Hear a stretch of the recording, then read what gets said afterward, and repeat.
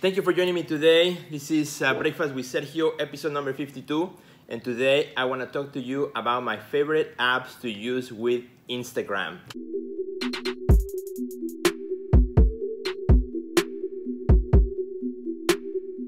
So my friends, again, welcome to Breakfast with Sergio, episode number 52. Good morning, happy Friday. Very excited to be here. It's Friday, it's a good one. And it's very sunny outside. I'm very excited. Today is a long day. We have openings at the gallery and it's gonna be a busy day. So today for breakfast, what I have here with me is I have my green drink. It has everything I need to get some energy for the day, for a long day. It has blueberry, it has banana, it has also spirulina, it has oatmeal, it has green powder for energy. It has, what else do I have? Spirulina, I think I already mentioned that.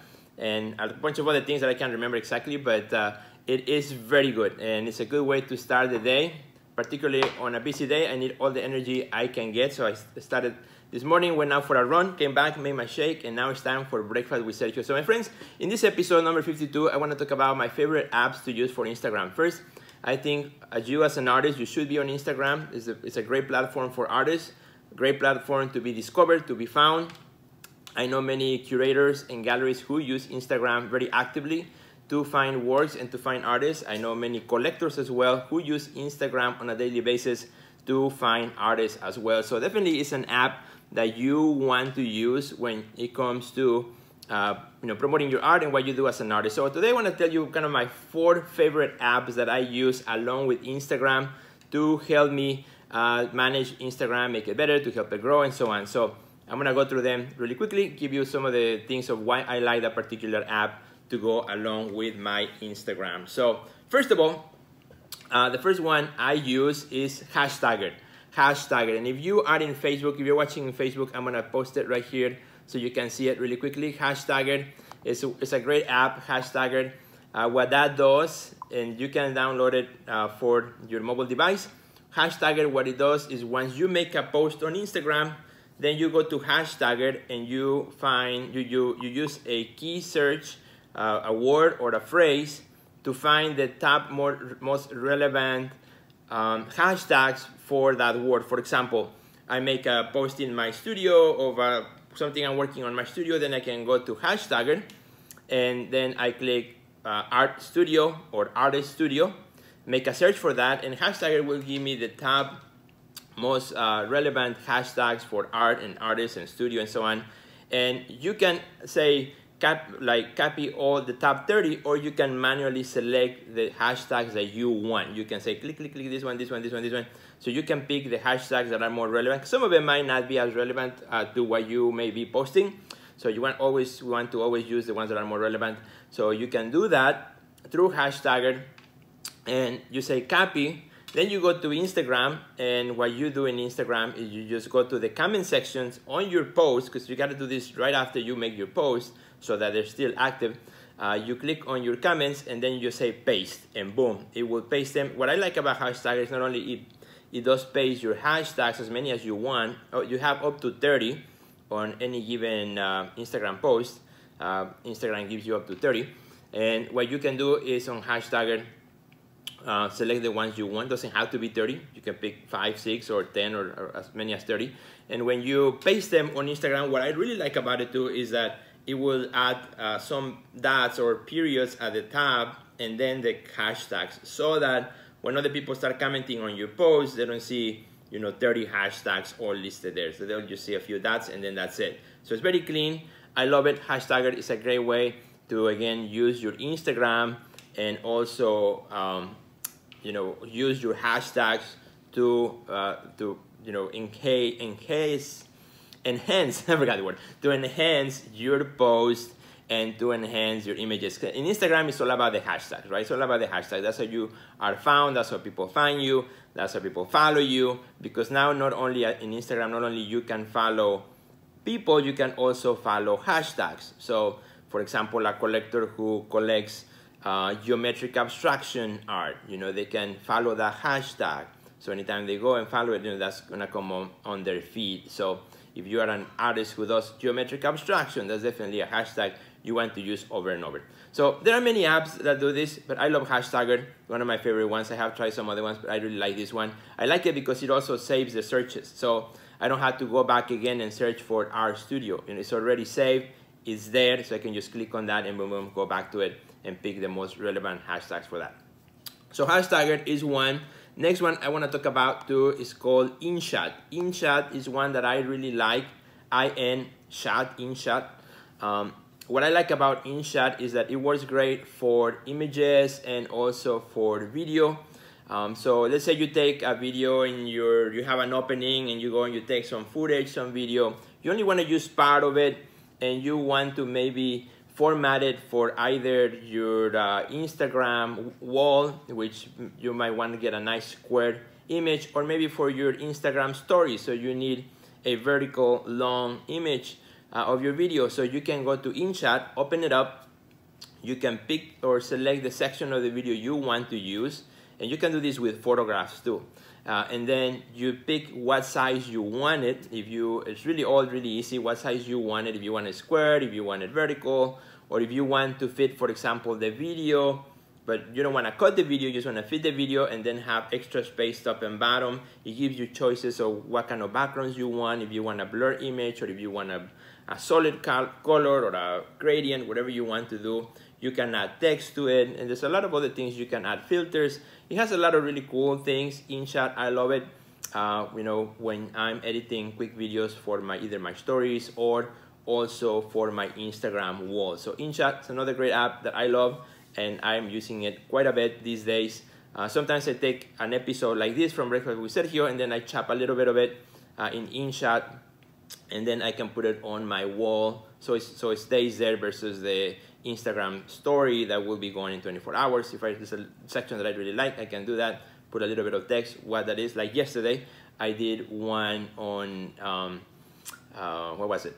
It was something about tips of something. So I made that in InShot and put the title at the bottom, and boom, it was ready.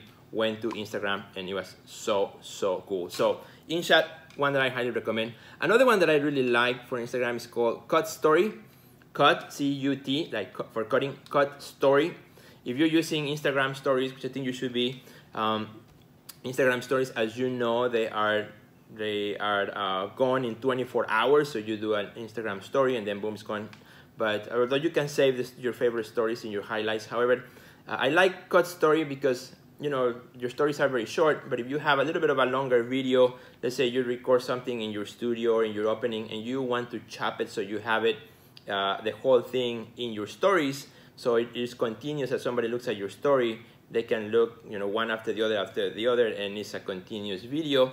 Then you can use the app Cut Story, which is one that I love. Super easy to use, that's why I like it. I like things that are easy, not too complicated. Sometimes if an app has way too many features, I just get desperate, like I want something that's easy, gives me what I want really fast. So Cut Story is one of them, where you can open your video, Cut Story, and you click the button and it will chop it for you in however many mini videos it needs to be so that it can fit in your story. So all you do is you go to your stories, upload one video at a time, and you can apply your filters if you want there in your stories, and then boom, it's done and it's ready. And then you can just go back to your phone and delete all those little cut videos. So it's a great one, Cut Story, one that I really like a lot. Super easy to use, super good. I think you will like it too, especially if you're using stories and you have a little bit longer videos, then you can chop them through Cut Story.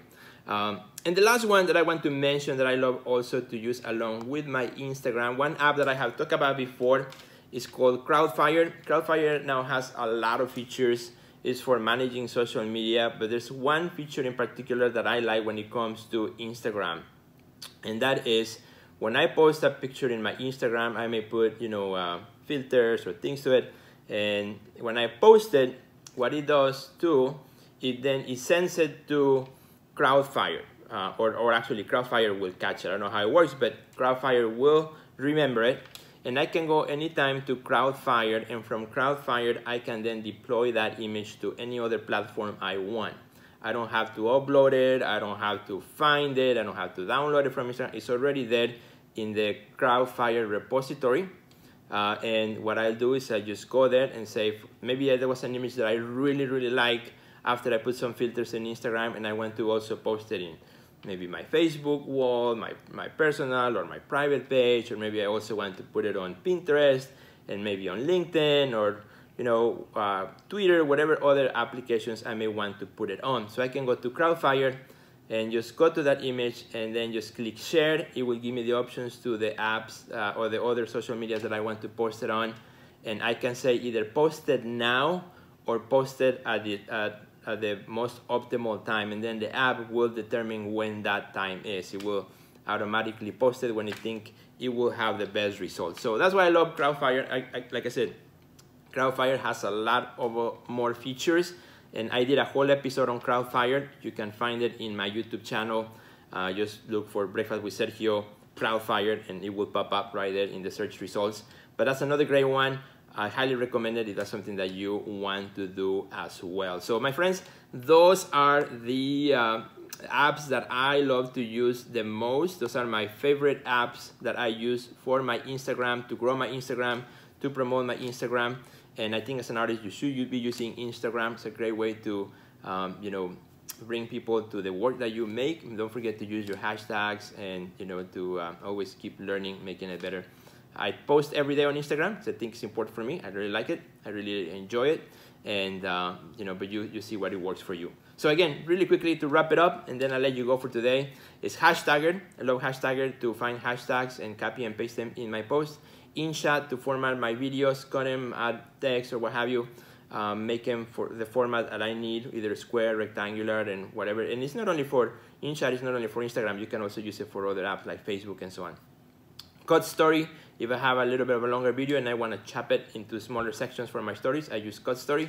And Crowdfire to maximize the effort that I'm putting on Instagram, so then I can use those images later on for distribution in other platforms if I so want to, and if I need to. It doesn't do it automatically. That's what I love, because I don't want every image that I post on Instagram to go everywhere else, only a few of them. So it gives me the option to just go to the repository on Crowdfire and pick the ones I want and then just share them when I want to. So that's it, my friends. Hope you have an amazing Friday. Enjoy the weekend. It's gonna be good. It's gonna be awesome. And if you haven't yet, please follow me on Instagram. Catch me if you can at Sergio Gomez Projects. Also, don't forget to check out all the episodes of Breakfast with Sergio, which you will find them on YouTube as well. And thanks again for watching from wherever you are watching today. I really appreciate your company. Have a great breakfast, have a great day, and I will see you on Monday with some more awesome advice for your art career. Take care, my friends. Goodbye.